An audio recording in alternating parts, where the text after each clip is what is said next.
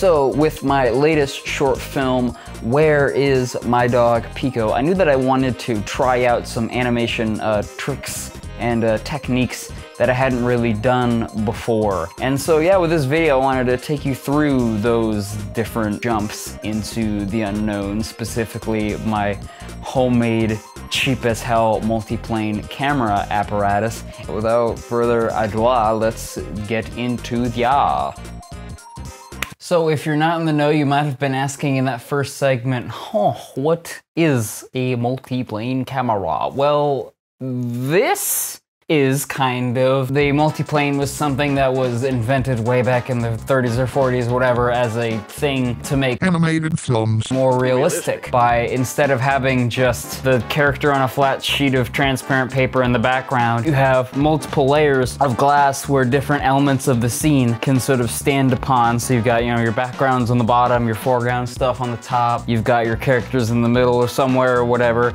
and it basically allows you to take a stacking of 2D things and put them in a sort of a weird approximation of like a 3D environment. When I decided that I wanted to make a film using this sort of technique, it was in a slightly different vibe wherein I wanted to have 3-dimensional characters and put them on this 2D plane. So all of the glass that I ended up using, that one fell. I basically went to Goodwill and got like 3 or 4 poster frames and then just basically took out the glass, cleaned it as well as I could. Altogether, that cost me about 23 bucks or something like that, and that was basically the only real expense on this film. For a lot of actual, real, legit multiplane stuff, you would want, say, like non-reflective or like glass that has like the edges like kind of filed down, so that you don't like make your hands bleed when you're animating if you accidentally goof yourself on the side of it. I didn't have the money for that, so I just took gaff tape and basically just covered up the edges, and bada bing, bada boom. Now, the next sort of thing you need to do is some way to stack up the different pieces of glass that you have. So my solution was to get different books and stack these books up and put the panes of glass in between them. The weight of the books for a lot of these panes keeps them held down, and then for this top one that's just kind of sitting right there, I just made sure to be very, very careful so that I didn't nudge that one little bit. Now, using those books to hold up the layers of glass had a lot of advantages, and they actually worked pretty well for me. But they come with their own limitations. Normally with a lot of the professional multiplane systems, you would basically have a very fine control over how high and low you could place your panes of glass. A lot of times you would have all these freaking levers and rails and stuff like that, so you could really easily raise and lower all of your different panes and basically be sure that you can put it exactly where you want to. But with these, I only had certain heights of books and boxes at my disposal. The one thing that I knew I could use instead, or at least in substitution for that fine control, was the camera itself, or miraculously the camera and all of this goofy stuff that's on there. So I have my Canon T3i mounted up on the top. That weird little cross thing that it's sitting on is basically like a rail slider. It allows me to move it left and right and up and down with a very fine degree of control. It's something that ever since I found out about and actually put on my camera has basically never come off with any of the animations that I've done in the past. Right under it is a geared tripod head, which also has all these little knobs that allow me to turn and rotate the camera. It wasn't as useful on this one. For the most part, the camera is to be pointed basically straight down, but still not a bad thing to have, especially if I needed to readjust the camera and get things pointed exactly right before a shot goes off. Right after that is actually this weird little tripod that my dad bought at Goodwill when I first started animating. I've never heard of this brand of tripod like since then, but this has been a really freaking nice tripod, specifically for the fact that it has this little knobby turny wheel thing where I can super easily zero in on the exact height that I want to at a very sort of consistent degree of control. And so the total cost for this whole setup was, well, as I said, the cost of the glass, like 20 bucks or something like that. It's very jerry-rigged. It's not the most professional, but for my purposes in this film and for what I wanted to do with it, it really worked really well. The main thing that you sort of find out when you're dealing with all of this glass is that pretty much your whole life becomes trying to minimize or just completely get rid of all of the freaking reflections that glass likes to make. What usually ends up happening is that instead of having lights kind of set up higher and on an angle, you largely want to try to have as many of your lights as possible off, essentially perpendicular to your sets. So I've got one light off to this side over here that's kind of filling in from the top, as well as another little light down here that's punching in to get a little bit more fill on the background. There's a couple over here doing some similar things. Got this little desk lamp right over here, and then another one right here that can kind of pull in and get a little bit of backlight on this character from over here. For as semi-complex this whole setup is, the actual animation process itself is relatively simple. Since you're working with this semi-two-dimensional stage right here, most of what you're doing is really just taking your elements and picking them up and sliding them around on the screen. I had some questions as to whether I would like blue tack or secure down the characters on the table. And while I would do that for set elements such as this little table right here, for most of the characters I'm moving them often enough that I don't really want them to be that stuck to the table. I want to have a good degree of control over how well I'm able to move it. So they're basically just kind of sitting free right there, and I basically just rely on having a relatively careful hand and a little bit of frame flipping back and forth to make sure that they're moving in a way that I like.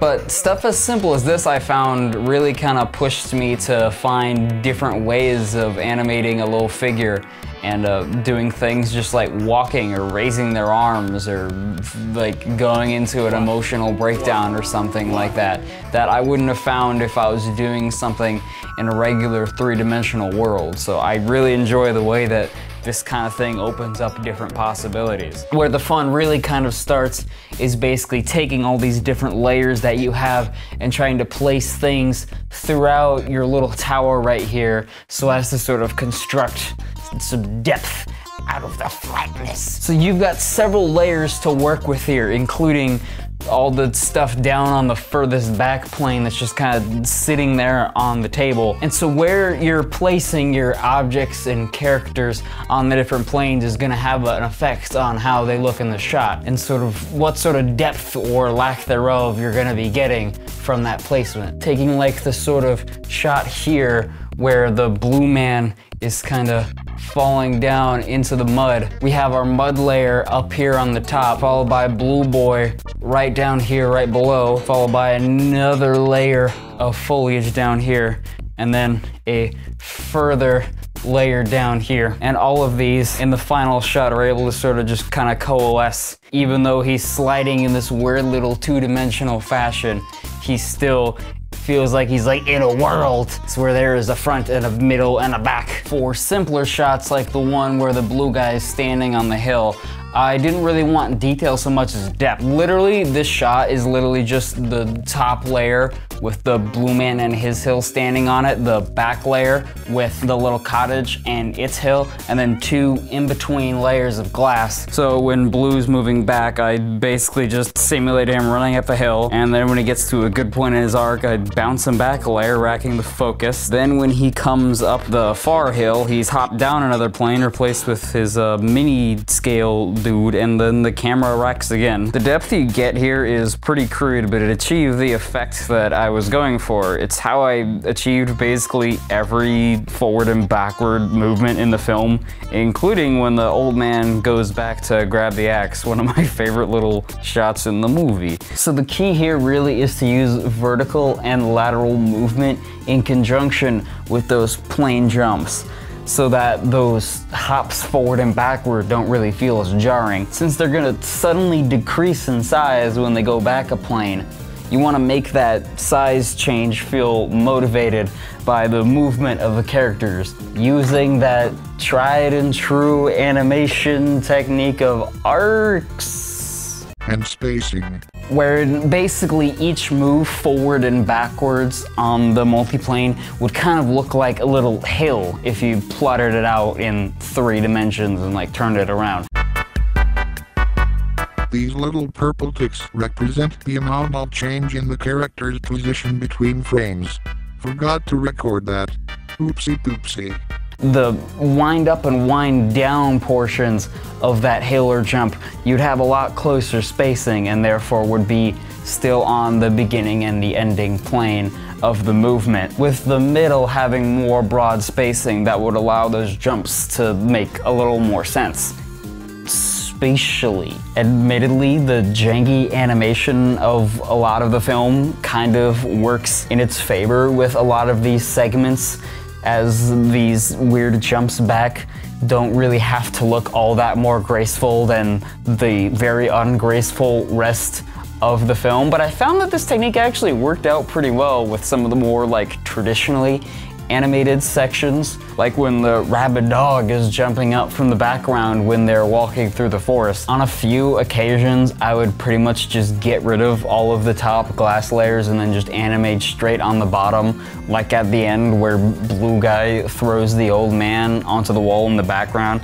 I basically just animated straight on top of the bottom layer and then held up that little smear frame of him just with my hand. I feel like that was more of a product of the lack of time that I had as I was running out of time to finish up the film, but I did like a little bit of handheld blur that I was able to get. So, troubleshooting. This system has a lot of advantages. It's really cheap and you can set it up and switch it around really easily. But of course, being as low cost as it is, that's always gonna come with some trade-offs. Reducing reflections is the name of the game here. And with cheap glass like this, it's always gonna be a huge factor, but there's a couple of things that you can do to mitigate that. One of the big things is keeping bright lights and materials away from the vertical axis of view that the camera is viewing this whole multiplane from. It's very easy for those things, if they get close to the actual glass like that, to start appearing and glaring all freaking over your glass and stuff like that. One of the main rules that I kind of figured out was keeping lights about perpendicular with the actual pane of glass. So if you've got a pane of glass right here and your light is this right here, you wouldn't really want to have it like high kind of up like this. You'd want to try to have it about level with the actual glass pane right there. It achieves, I think, a much more realistic lighting effect, since it feels as though the light is kind of coming from like above, in front of, or below, like you would actually scoop light on a set, but it also serves a lot to get rid of glare. Another thing is keeping high contrast materials and stuff like that also away from the set. The thing that really ended up coming up was the Canon logo on my T3i was actually showing up a lot, especially when I had the camera down lower, closer to the glass. So I ended up taping that up with some gaff tape, and that pretty much just disappeared. But sometimes you'll still get things like the camera or even the characters themselves kind of reflecting in the glass. And part of this is just kind of a thing you have to deal with if you're working with cheap glass. But doing things like keeping the background nice and dense with detail can make that at least a little bit less distracting, since it'll kind of just get lost with all of the stuff that's going on behind your characters. The other thing I would often do is actually widen up my f-stop so it would get down low to like a get down low to like a 5.6 or like a 3.5 or something like that, even like a 2.8 on one of my lenses. Doing that, it's almost basically keeping those reflections out of the field of focus on the camera. So really, like, you almost can't even see the reflections because they're just not in focus. You'd have to decide for yourself if it makes visual cohesive sense for your shot, but I thought it worked not only to cover up reflections, but also kind of add a sense of depth to the shot as well. Kind of, you know, blurring out the background a little bit and then getting that foreground of focus, and then you kind of rack back and rack. One of the other big downsides is shadows. Having these big old books, it's gonna make it so that these lights off to the side are a lot more likely to cast a little bit of shadows on here. Part of it is really just lighting and figuring out where you can fill in those shadows with light. So it's how lighting is, I guess. But there were a few ways I had of dealing with this. Since Lego is itself like a really small thing, a lot of times I was able to lower down the camera enough so that it was focusing on such a small portion of the set that you really wouldn't even be able to see the shady outsides of the frame. But this didn't help me with the wider shots, like the opening or the portions in the house where they're sitting at the table and whatnot. And so this is where, honestly, the size of the frame actually came in. That weird 1-to-1 aspect ratio isn't really an accident. It allowed me to get these wider fields of view while cutting off the parts of the frame where distracting crap like extraneous objects and shadows and reflections were creeping in, with the added bonus of having almost like 2/3 less of a frame to set design for. Practicality. Now, a couple other things about the different techniques that I did in the video. With regards to the other big one, the hand-drawn facial animation, I'd done a couple of tests prior to this film. Don't eat things off the ground. Most of it really was just as simple as taking a regular, or more accurately, fine point expo marker and drawing directly on the face whichever expression or blink or frown or smile or whatever that I wanted on here. It took a bit of trying to find the marker that would work just right. At first, I got this like ultra fine expo marker because I was like, oh, that'd be great to have like really like precise ability to draw whatever I wanted. But one of the things that you kind of find is that some markers kind of lose their like potency after a while and they start kind of smearing or just like not drying.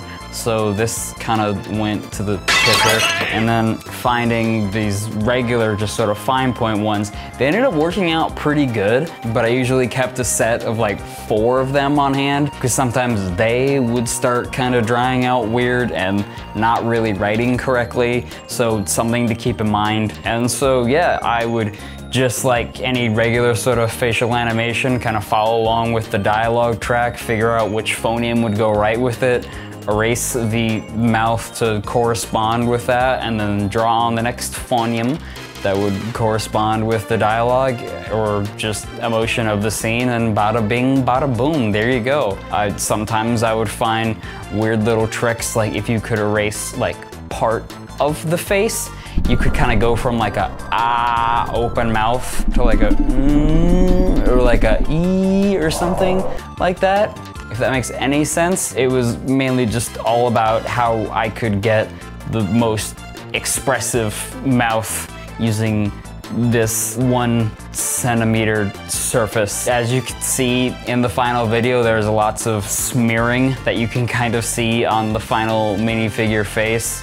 So I guess that might bother some people. It didn't really bother me. I kind of liked that weird little like messy texture that you get on their faces. It's almost like they got like the weird dry erase Lego equivalent of like wrinkles and pimples and crap on their face. I think for me at least, whatever can give a nice texture feel to the movie, the better. The dog in the video is basically this weird little brick-built creature with this one solid head, a little detached ear to get some nice bounciness in its movements, and then 4 replacement body pieces to basically simulate walking and sitting so that I wouldn't have to rebuild it every time it was walking. The designs of those body pieces are based off of the horse that Pongal made for his film Unbridled Mischief. Shout outs to that movie, it really helped me out. I would a lot of times like disconnect the body pieces if I wanted to get a specific animation that them in their pre-made configurations weren't giving to me. But having them like that, I was really surprised and happy with the kind of expressive and goofy animation I was able to get with it. The opening was actually the very first thing that I shot as this film, and having that dog like jump and then bark and then bounce out of frame was like a big proof for me that this concept might have actually had some legs. That first shot doing something new is always just sitting on the precipice of disaster. So that was a good pick-me-up. This movie was super fun to make, and it's always cool getting to try out new techniques to get my art and brain out into the world. So I hope that you guys enjoyed watching this as much as I did making it. If you wanna see the next one, be sure to subscribe and smack that bell so you get notified right when I plop out a new baby into the world. I'll see you guys in the next one. Bye-bye now.